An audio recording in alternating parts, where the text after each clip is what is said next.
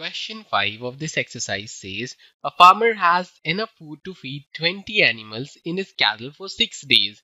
How long would the food last if there were 10 more animals in his cattle? The number of animals, that is 20, is given in the question, and the food will last for 6 days. That is also given in the question. Now when we increase the number of animals by 10, which means it will be 20 plus 10, which means the number of animals will be 30. Now when we have increased the number of animals, definitely the food will last for lesser number of days, so it will be less than 6 days. So on increasing the number of animals, the number of days food will last is decreasing, which means they are in inverse proportion. So now let's take number of animals as A and days as B.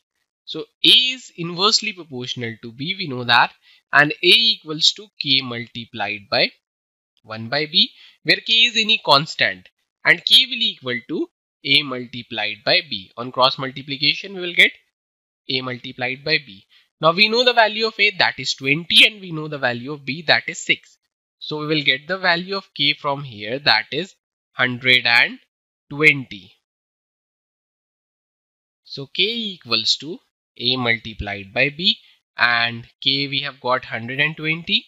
A is given number of animals 30, and we can find B from here, which is 120 divided by 30, which is same as 4.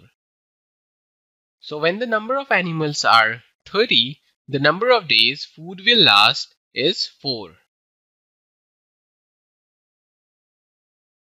To learn more about how QMath can help you crack school and board exams, explore QMath Leap, a live online classroom program run by highly experienced and committed teachers.